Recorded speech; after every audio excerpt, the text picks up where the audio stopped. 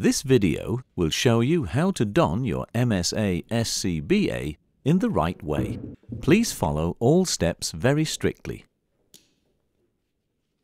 Make sure that shoulder straps are fully extended.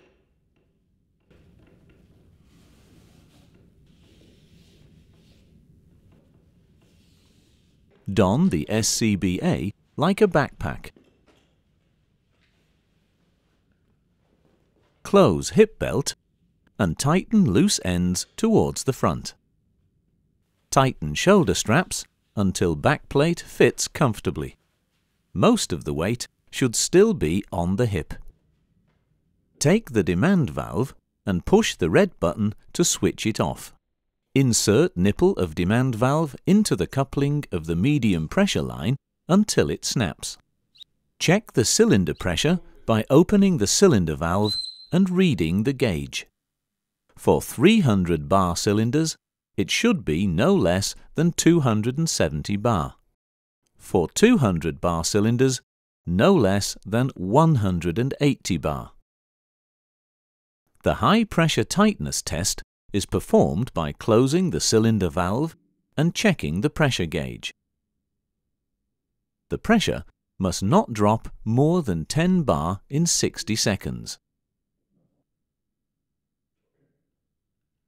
To perform the test of the warning whistle, partially close the exit port with your palm. Press the green cover of demand valve to activate the flushing mode. The warning signal must sound at around 55 bar.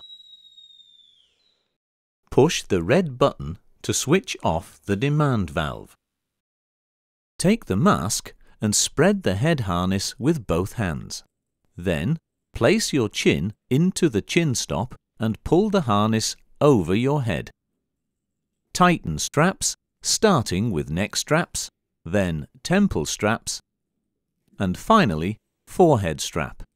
To perform a leak test, completely cover the connector opening with your palm.